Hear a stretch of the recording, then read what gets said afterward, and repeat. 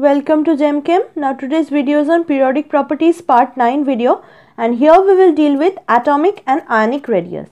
Now before starting, if you have not watched periodic properties part 8 video, you can watch it. I will give the link in the description box as well as the I button present above this video. Now let us start today's video. Now what about atomic and ionic radii? It stands for the distance of nucleus and the outermost shell of electron. That is, it is the distance between the nucleus present in the middle of the atom and the outermost shell electron. That is, if this is the outermost shell electron, then the distance between these two is being depicted by atomic and ionic radii. Now how it can be determined? Now direct determination of this radius is not possible because isolation of single atom or ion is difficult. So therefore, the measurement can be done using indirect way. How can it be? Either by locating the electron cloud of atom or by locating the nucleus of atom. Now, the measured distance between the nuclei of two bonded atoms are called intermolecular distance, whereas the measured distance between nuclei of two ions in crystal are called interionic distance.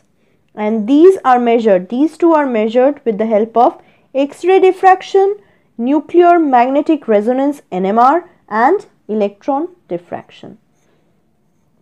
Now we will see in details about the atomic radii. Now these atomic radii can be subdivided into two parts, that is covalent radii and van der Waals radii.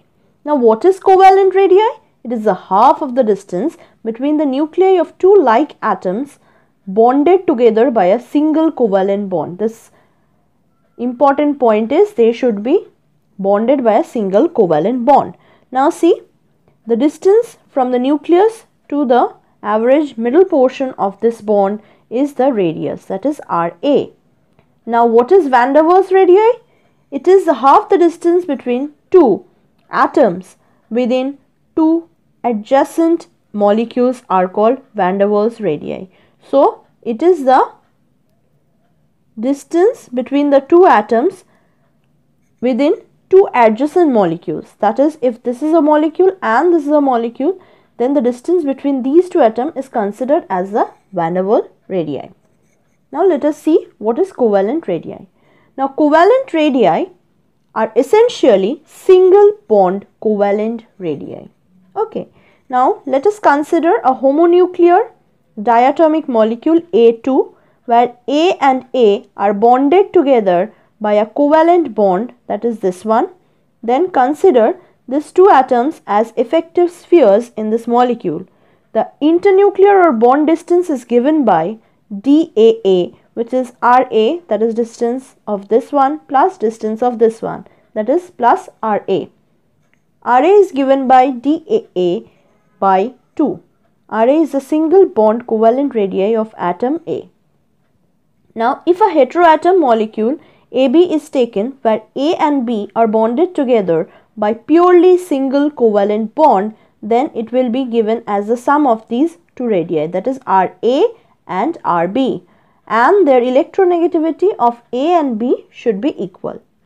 If this electronegativity of these two are not equal, that is, here in this case, if chi A is not equal to chi B, then the experimental value is less than obtained by adding. Okay, that is this one. The value will be less than this one. Why? This deviation occurs due to the number of facts. First is electronegativity difference of A and B, multiplicity in single bond, that it can assume a character of double or triple bond, and the electron-electron repulsion between two adjacent atoms. Now, in order to rationalize the ionic character of AB bond, Shoemaker and Stevenson suggested an empirical relation between interatomic distance and covalent radii, and that relation is DAB RA plus RB minus 0.09 bracket chi A minus chi B. Okay, and the relation shows that the heteropolar bonds always shorter than the calculated on the basis of homopolar bond. This relation is mostly valid only other than few exceptions. Normally, the covalent radii is considered as single bond covalent radii, but it may be double or triple bond, and then they are known as multiple covalent radii. Now we will see for van der Waals radii.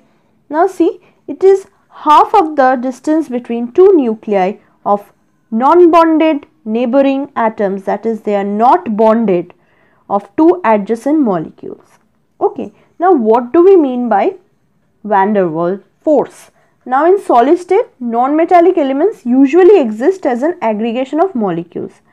The bonding within the non-metallic molecule is largely covalent in character, and the molecules are stick together by force, which is known as van der Waals force. Now this half the distance between the two nuclei of non-bonded neighboring atoms of two adjacent molecules is given by van der Waals radii. Now this radii is non-bonded. When the two molecules approach each other without forming a chemical bond, there will be a slight attraction between them due to mutual distortion of their electron cloud, and this is known as van der Waals forces. And this is absent in gaseous state of matter and is applicable for liquid and solid state, but holds very good in solid state at very low temperature. Right? Now we will see for chlorine example. For chlorine, covalent radii is Rc 0.99 and for van der Waals it is 1.8. Okay. Now what we see that covalent radius is smaller than the van der Waals radii. This is important. Now we will go for metallic or crystal radii. Now this is applicable for metal atoms which are assumed to be closely packed spheres in the metallic crystal bounded together by metallic bonds. Okay, and it is defined as the half of the distance between the nuclei of two adjacent metal atoms in the metallic closed packed crystal lattice. Now, metallic bond is 10 to 15% higher than the single covalent bond radii. Why this is so? Because the metallic bond which controls the proximity of the metallic atoms to one another in the metallic crystal lattice is not at all localized bond like covalent bond. So, the bonded metal atoms in the metallic crystal lattice are not drawn close to each other as they are in covalent bond. Therefore, we see that the result is metallic bond is 10 to 15% higher than single covalent radii. Now we see metallic radii are smaller than van der Waals radii. So why this is so? This is because the bonding forces in net crystal are much stronger than van der Waals forces. Now we see for noble gases there is no covalent bond, right? And as van der Waals forces does not exist in gaseous state, so in case of noble gas atoms there is neither covalent forces nor van der Waals forces. Only in solid state the van der Waals forces exist in inert gases, and in that case covalent radii is equal to van der Waals radii. So you have to remember this for the noble gases. Now we will deal with ionic radii. It is defined as the distance between nucleus of an ion and the point up to which the nucleus has influence on its electron cloud. Not total, that is not up to the valence, but up to which the nucleus has an influence. This is important. Now see, Pauling made some semi-theoretical approach. He assumed that size of an ion is detected by distribution of outermost electron, which depends on the nuclear attraction. Now, since the inner electrons are utilized to screen, we know, the nuclear charge, the nuclear attraction on outermost electron will be a function of effective nuclear charge. And what is the symbol for effective nuclear charge?